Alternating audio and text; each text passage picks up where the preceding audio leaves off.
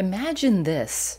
You're walking through the boreal forest in North America, one of the largest forests on Earth, covering over 2 million square miles, trees as far as the eye can see. The air is cold and crisp here. A light wind moves through the evergreen trees, mostly spruce, pine, fir, and larch. But then you see something strange. You walk into a massive clearing. Hundreds of trees have fallen over, with their roots sticking out of the ground. Other trees are snapped in half like toothpicks. What happened here? These trees were damaged by what scientists call wind throw. This happens when really strong winds during a storm uproot or break trees. Wind throw is a powerful event that affects the biotic, or living, and abiotic, or non-living, parts of the ecosystem. We call this kind of event a disruption. In particular, wind throw is an example of a natural disruption, which is an event that happens all on its own without being caused by people. Other natural disruptions include droughts, earthquakes, floods, hurricanes, volcanic eruptions, tsunamis, and wildfires, unless we cause them, of course. These events can change ecosystems in lots of different ways. For example, droughts can dry up ponds and rivers, making it harder for plants to grow and animals to find water. Tsunamis bring huge waves that wash away soil and damage coastal habitats.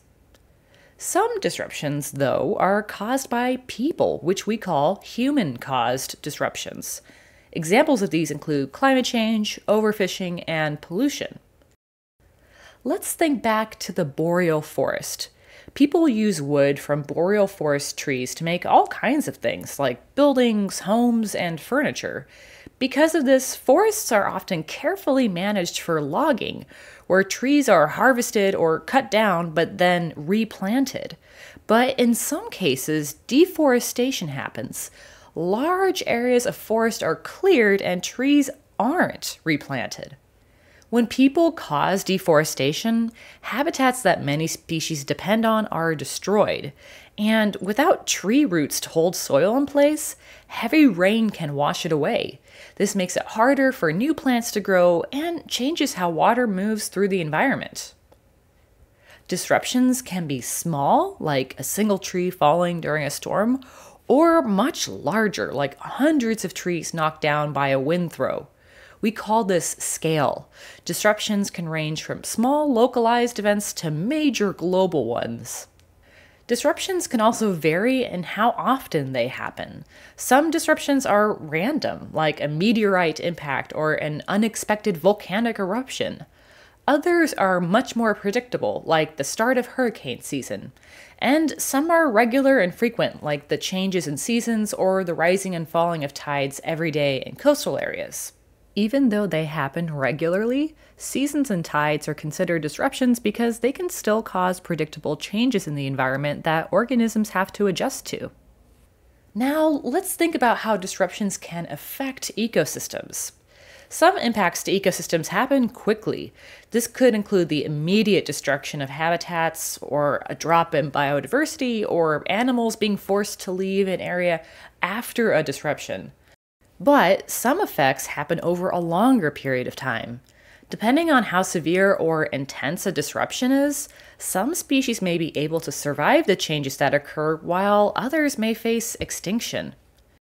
One way to understand these effects is by looking at how a disruption changes the flow of energy in a food web.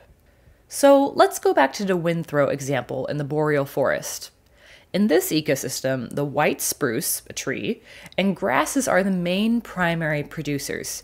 They provide food for primary consumers, which include insects, birds, snowshoe hares, and squirrels.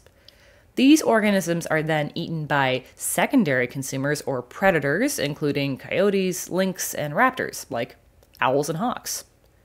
If lots of white spruce trees are damaged or die, that means primary consumers have less food and fewer places to live. So their populations may start to decline.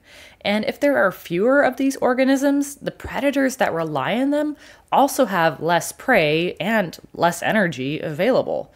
This means that the populations of predators will also decline. So, one disruption can cause ripple effects throughout the food web, changing how energy flows through the entire ecosystem.